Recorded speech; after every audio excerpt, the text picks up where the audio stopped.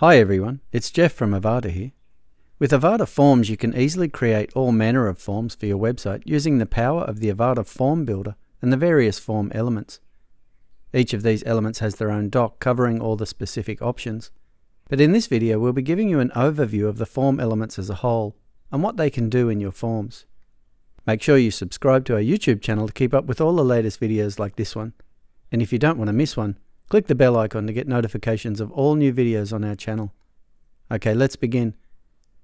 I've made a brand new form here and I've added all the Avada Form elements to it. Let's just go through them. The first Avada Form element is the checkbox field element. As the name implies, this element is basically used to allow users to check a box. You can have one option or multiple. If you want a user to check a box to say they agree to something, try the consent field element instead. The checkbox field element is better with multiple options, as users can select as many options as they want. You can also make this a required field and choose whether users can select a range of checkboxes or they must select all.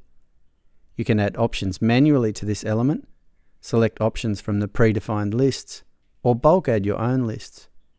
You can also assign a value to each option by turning on this Show Values option. As with most form elements, there is a field label and a field name to set at the very top, as well as the ability to add a tooltip and a tab index option for controlling the flow of fields in a form. With this element as well, there is a stacked or floated option for controlling whether options go down the page or across. Here on the Project Budget form, in the How Did You Hear About Us section, is an example of a non-required checkbox element with multiple checkboxes. The next element is the consent field element. This is a great element for getting user consent. It has the usual field label and name and tooltip, and then you can choose the consent type. It can be a checkbox that people tick, or it can be implicit consent. If you choose a checkbox, the box can be checked by default or not, and you can of course make it a required field. Very handy little element. You can see an example of it in the reservations form here at the bottom. The next form element is the date field element. This element allows the user to select a date from a date picker. Again, the usual options are to be found, such as field label, name, required field, as well as placeholder and tooltip text. And you can also choose which date picker to use. There is a lightweight custom date picker turned on by default, but you can limit that to desktop or turn it off altogether, in which case the native browser date picker will be used. You can also select an icon and set a tab index, and you can also find the usual CSS class and ID fields. You can see examples of the date field element in the hotel reservation form here, with the check-in and check-out dates. I can just click in the field and the date picker pops up. The email field element is the next form element, and one that is used in almost every form. It is a very simple element that accepts and validates an email address. It has all the usual options and needs very little configuration other than giving it a field label and name, and deciding whether it needs to be required or not, which it usually is. You can also add placeholder text, a tooltip and an icon if wanted. And if you want more advanced options, you can also specify an allowed input pattern and force matching input. The next element is the hidden field element. This is an advanced form element, and basically what this does is carry a value in the form that is not visible to the user. This might be a page ID or the browser being used or many other things. You can use JavaScript in the field value option, or alternatively you can select dynamic content and select a value to be attached to the form. As I said, it's a bit advanced. If you don't know what you're doing here, you probably don't need it. You can see an example of this form element at work in the Avada car dealer pre-built site, in the search form on the home page. You won't see it on the front end, of course, as it's a hidden field. The honeypot field element is another invisible field element, and is designed to help identify spam bots.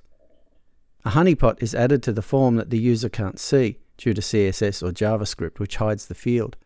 So basically, if a spam bot fills in a field that valid users can't see, this alerts us to their activity. So if the honeypot field is filled in, we can confidently reject the form as spam. To use this element, simply add it to your form. No configuration is necessary. Following this is the image select field element. This is in the form of a parent and child element. In the Children tab, you add the images from which a user can select. This can also be done in bulk in the General tab.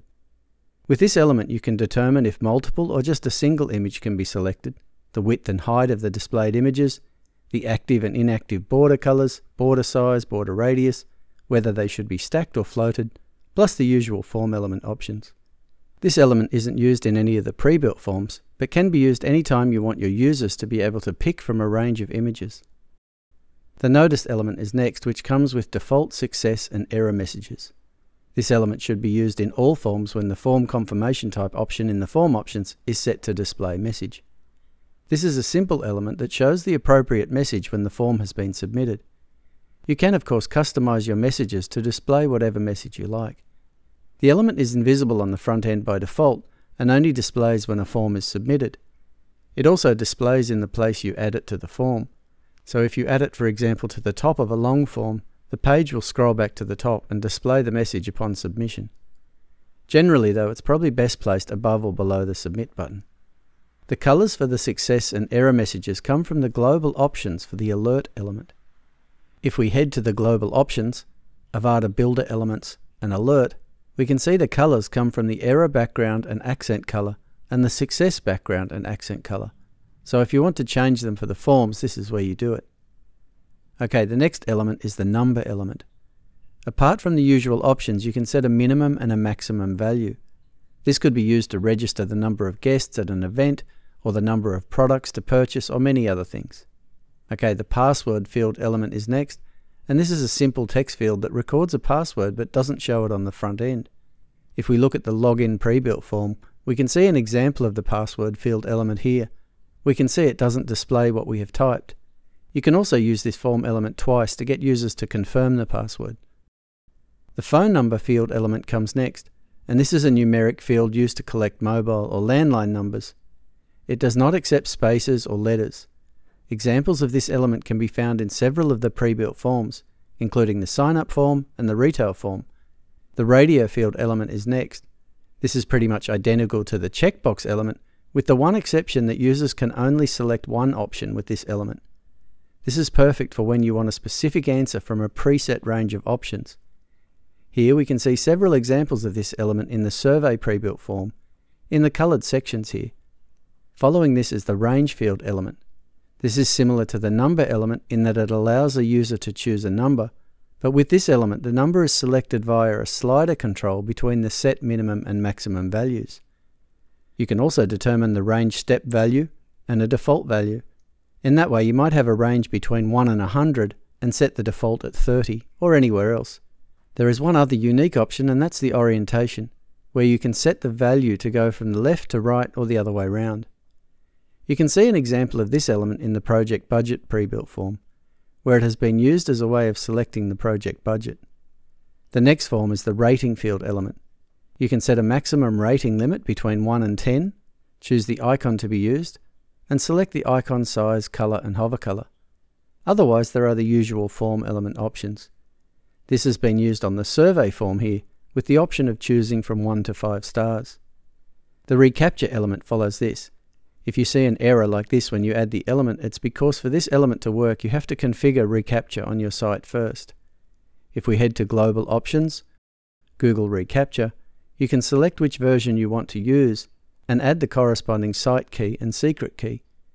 With these added, the element shows where it will display, but this will only be seen on the front end. The options for this element will also change depending on the version of reCAPTCHA selected in the global options. For more information about how to configure reCAPTCHA, please see the linked document. The select field element is next. This element has the same options as the checkbox and radio field elements, and like them provides a way for users to choose an option, this time from a set of predefined choices that display in a drop-down. This is particularly useful for things like choosing your date of birth or which state you live in, etc. If I click on Bulk Predefined, you can see the various predefined choices we could add into the form, like the countries of the world, the days of the week, the months of the year, the US states, the years going back a century, and the days of the month. You can also bulk add your own choices in the bulk add section, with or without values. You can see an example of this element in the club membership form, where there are several instances of the element, one for users to select their date of birth, and also one to select their state. Okay, we're down to the last 5 form elements. This next one is probably the most important of all, as it is the Submit button element. This is a button element of sorts, and so it has most of the same options a regular button element has, with the exception of the link URL, button target, modal window anchor, and element visibility options. You can style the element as you like, and for the submission method, head to the form options, and under submission you set what happens to the data when the submit button is clicked. To get the email sent to you or a co-worker, or to set up an auto reply, this is configured on the Notifications tab of the Avada Form options. See the Avada Form options doc linked below to read more about the possible submission types and setting notifications for your submissions. Another regularly used form element comes next, the text field element. This of course allows users to add text to the form and is used for very common fields like first name, last name, etc. The only unique options are the ability to set minimum required and maximum allowed characters. This element is used in most of the pre-built forms for names and other simple input fields. The text area field element of course is very similar but provides a multi-line text box for extended amounts of information, such as the message field. In this element, the unique option is the ability to set the text area row value, which is the number of empty text rows that display, thereby making the input area larger or smaller. I'll just change this to 12 and we can see it grow immediately. This form element is found in most of the Avada Studio forms, except perhaps for login and sign-up forms, and is the main form element to use to get unsolicited information from the user. The penultimate form element is the time field element. Much like the date field element, this provides a custom picker to select a specific time, or you can just use the browser default. You can also set a 12-hour or a 24-hour clock. You can see an example of this element in the reservation form, where you can use the arrows to select a time, or just add them in manually. The last form element is the upload field element. This of course allows your users to upload files with the form submission. The two unique options for this element are the ability to control the maximum file upload size and the allowed extensions. The default is 2 MB, but you can increase it all the way to 100 MB if needed. You can see an example of this element in the Project Budget Prebuilt form, where it is used to allow users to upload project assets. Okay, that's the Avada Form elements. These elements provide a rich range of possibilities when building and designing your Avada forms. For more information on Avada Forms in general, please follow the links below. Okay, this concludes our video on the Avada Form Builder elements. Make sure you subscribe to our YouTube channel to keep up with all the latest videos. And if you have any questions or need assistance, please create a support ticket and our team will gladly assist you. As always, we want to thank you for choosing Avada.